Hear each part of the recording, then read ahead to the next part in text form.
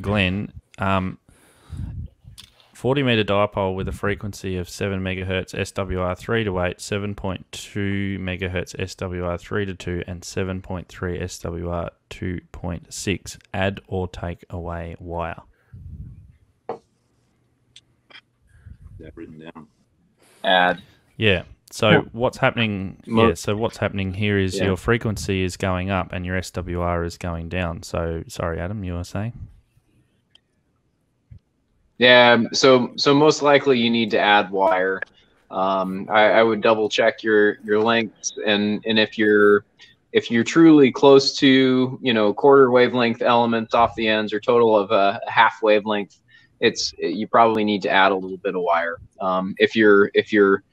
If you measure it and it's much too long, then you may be somewhere off, in left field with it. But odds are you're a little bit too short. You should share your thoughts, To, on what we were discussing before on the on your stream to do with antenna analyzers. Yeah, I think that an antenna analyzer, since we're at the point now where it's all code on a microchip, I think you can set it for, say, 20 meters. And then plug your antenna in, and it should be able to tell from the SWR and a broadbanded sweep whether your antenna is too long or too short for the frequency that you're interested in, and then tell you make it longer or make it shorter. You sort of get a feel for it after you've built your first antenna, that if you are trying for 14 meters and you're 1.0 to 1 at 13.8, your antenna is a bit too long because you're getting lower in the frequency, and a lower frequency is resonant on a longer piece of wire, so your wire is too long. But it's one of those things that you have to kind of like visualize and think through. And so that question with the SWR calculations at the different frequencies, that's not how it works in my mind. So I was just like, I need a different piece of information to give you that answer. But Adam's better at that stuff than I am. Adam's who I go to when I have antenna questions.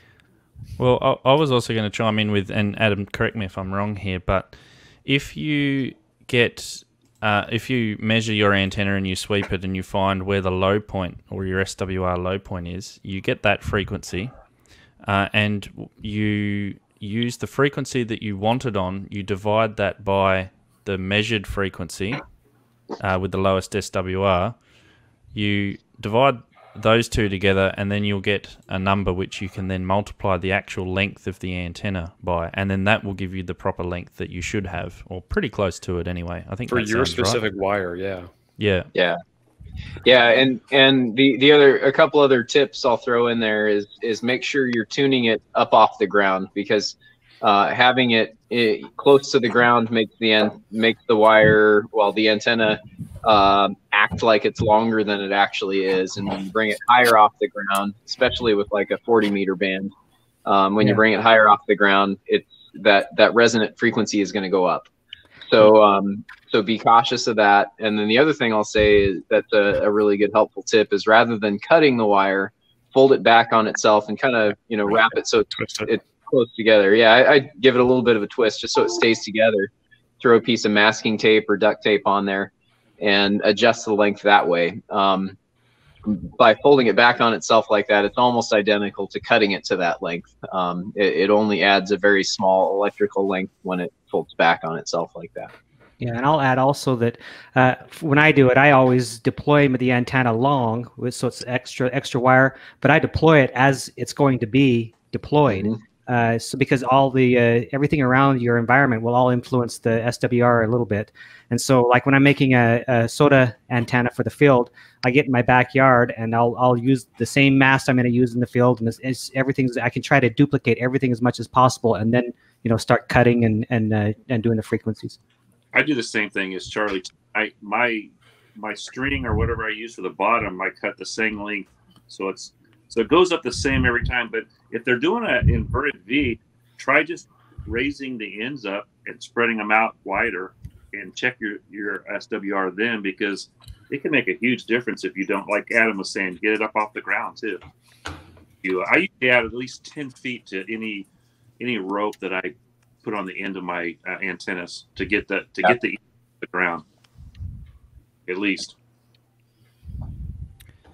Yeah, and the other shout out that I also put out is for MMANA as well. So Adam, I know that you use MMANA a lot. Callum from DX Commander, you'll see a lot of his videos. He uses MMANA, and it might seem really complex at first. I'm still learning a lot about it, but it might seem like it's a lot to drive. But if you just experiment with simple dipoles in that software, you'll start to see what changing the lengths, having them above height, does to the radiation pattern and the SWR and all these sort of things in a modelled environment, and then you can apply that to what it's going to be like in the field.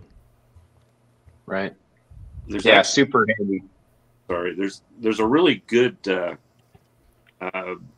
calculator online that tells you exactly how high you go with it, how far you go out with it, and how long your ends are. And I wish a friend of mine gave it to me one time, and I should have bookmarked it, and I didn't. I can find it though. That's a really good one because it's pretty much right on too, outside of the ground you're over, you know.